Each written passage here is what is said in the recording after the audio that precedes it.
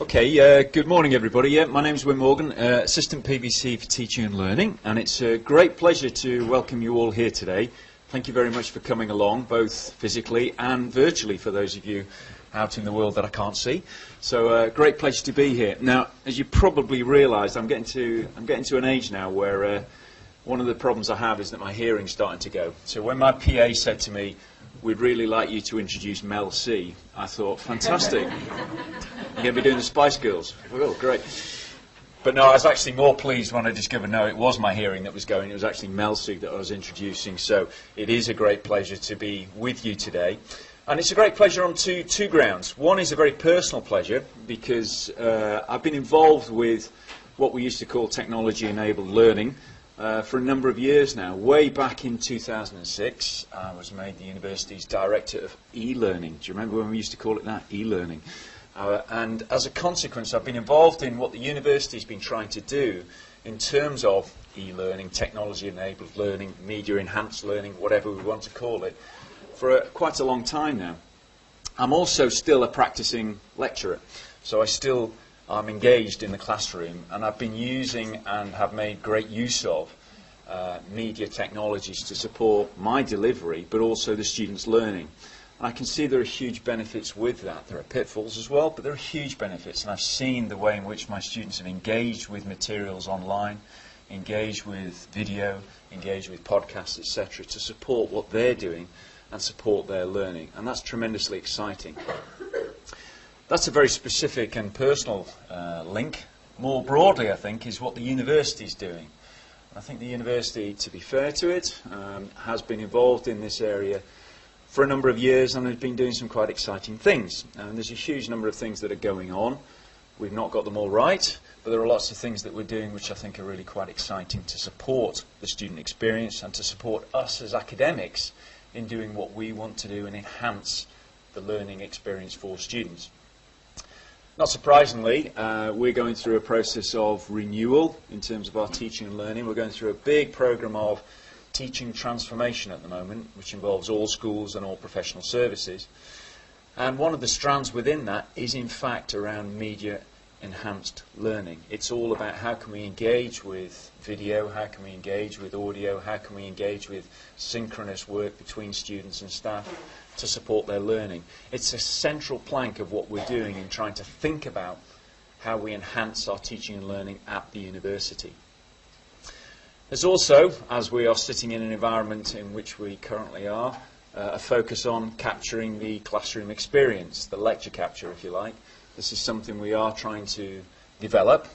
It's a system we have in place at the moment. It's very much opt-in. But what we're seeing is huge demand for this particular service, not only from students. Students are very keen on lecture capture, but we're seeing a number of academic colleagues engaging in this. And we want to see what that means for the lecture experience, but also what it means for the blended experience as well.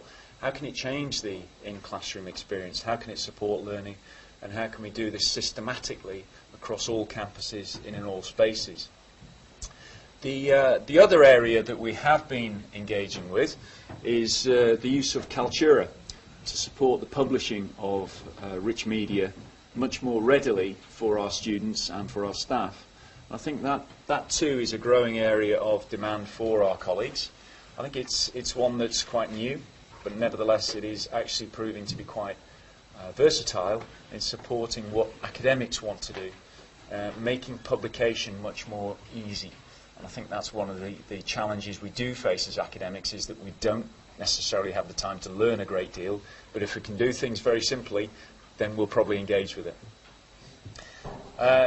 One of the areas we've also been involved with for a number of years, and I was involved in the start of this, I think in 2008, was making a lot of our materials open to the wider world, our teaching materials.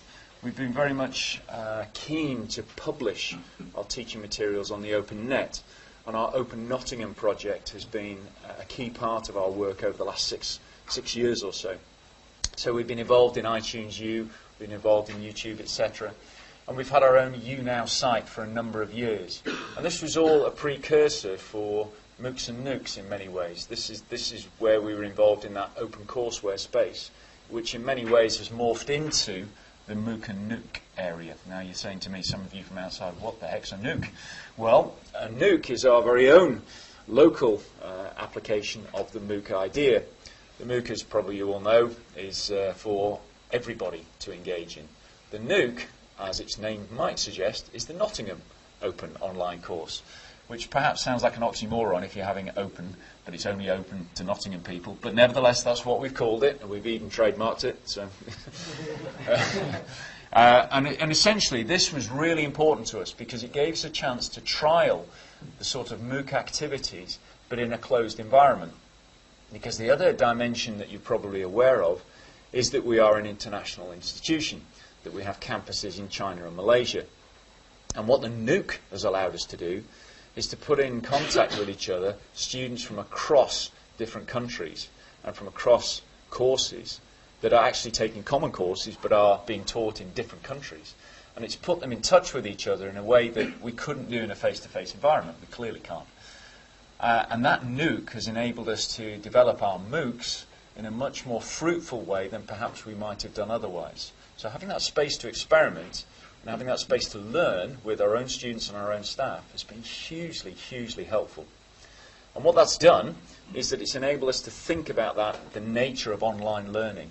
And what we've really learned, if nothing else, that less is more. And that the less you put into these spaces, the more you get interaction with the students, the more they're engaged, and the more you facilitate as opposed to provide materials, resources, etc. And that's been hugely helpful to us in thinking about our blended learning in the face-to-face environment. So that's been really quite exciting.